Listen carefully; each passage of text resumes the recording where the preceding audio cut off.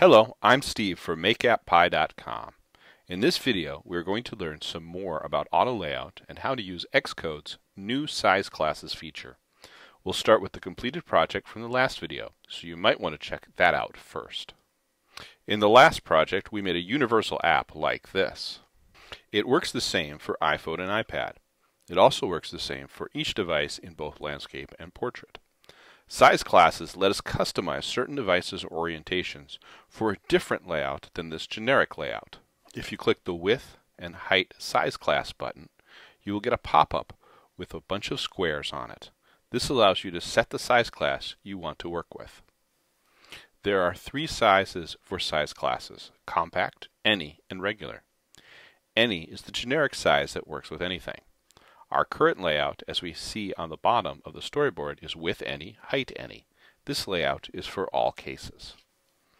iPhones and the iPod Touch are the compact size in both landscape and portrait, with one exception. For both width and height, iPad is the regular size. The width in landscape is regular for an iPhone 6 Plus. In our application, we will change the location of the three buttons from above and below the text file to the left side of the text field for the compact iPhones in landscape, and leave them the way they are in portrait. For the iPad and iPhone 6, we'll move all three buttons to the top of the screen in the next video. In the storyboard, click the Width Any, Height Any button on the bottom of the storyboard. Move the square to any width, compact height for an iPhone in landscape. Set up Xcode with the preview mode to have the phones in landscape so we can check them as we go through the steps. If you have the file browser open, you may want to close it to give yourself more room.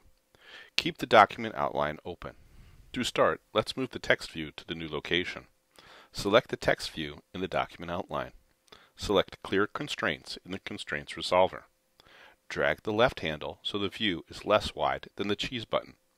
We want to have a relationship to the pizza label, not to the cheese button, so we can't use the pin menu. Control drag from the text view to the label and release. Select vertical spacing. Since we will be moving the Done button, we want a relationship with the bottom of the container, not the button. We also want a relationship with the right margin. We can do both at once with a diagonal drag. Control drag from the text view to the bottom right corner. Xcode gives us both trailing and bottom constraints. Shift-click the bottom space to container margin and trailing space to container margin, and press Return. Xcode adds both constraints. As the warning indicates, we still have one more constraint to go. We will get to that in a minute.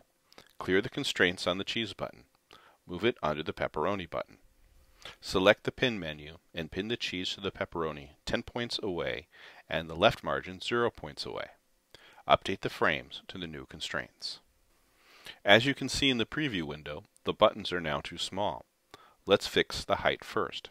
Control drag from cheese to pepperoni and shift select equal widths and equal heights. Remember, pepperoni has an explicit width of 64 points, so that will make both 64 points high. We get several layout errors, but we can see in the preview that they are now the right width. Note on the preview that the text view has disappeared. That's because we still didn't set its width, which we'll do as an equal width to the buttons and have a space between them of 10 points. Control drag from the pepperoni button to the text view. Shift select horizontal spacing and equal widths and press Return. We get more errors. Click on the horizontal spacing constraint we just made, and in the inspector, change the constant to 10 and press Tab. The preview shows we have the correct horizontal spacing, but the storyboard shows errors. You'll notice a small error indicator in the upper right corner of the inspector. If you click it, you will see your errors. All are misplaced views.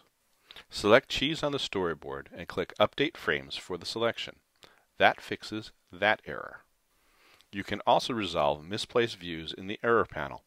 Select the warning icon for pepperoni and a pop-up lets you update the frame.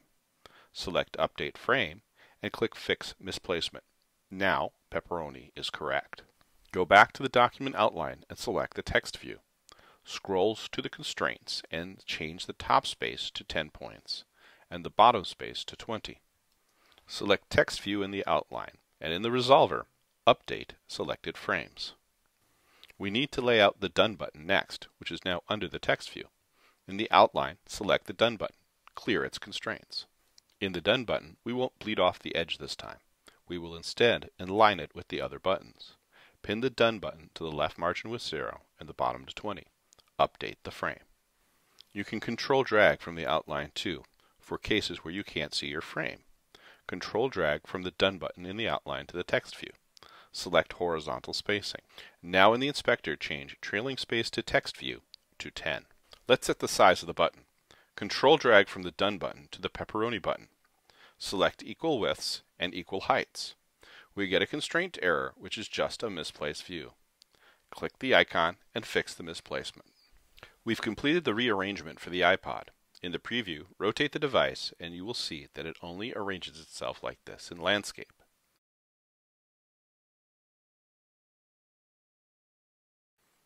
Go over to the iPad and it ignores this.